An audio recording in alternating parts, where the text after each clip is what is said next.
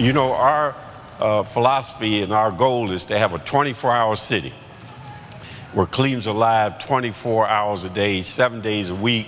And part of that is, how do you create a downtown that is a neighborhood that exists of 25,000 people with all the amenities they need to make it a true neighborhood.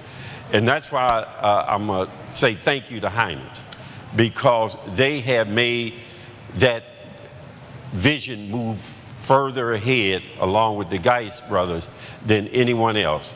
They've helped us to be able to say to the world that if you come to downtown Cleveland, you make downtown Cleveland your neighborhood where you live, work, play, and do business, that the amenities will be there.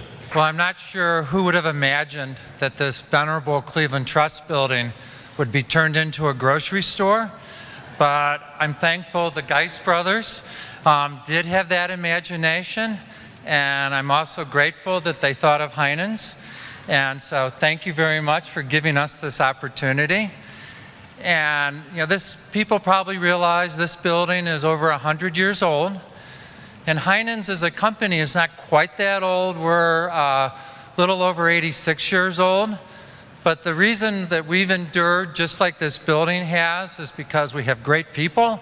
And if you look a little bit around the second floor here, it's because of all of our people who made this happen.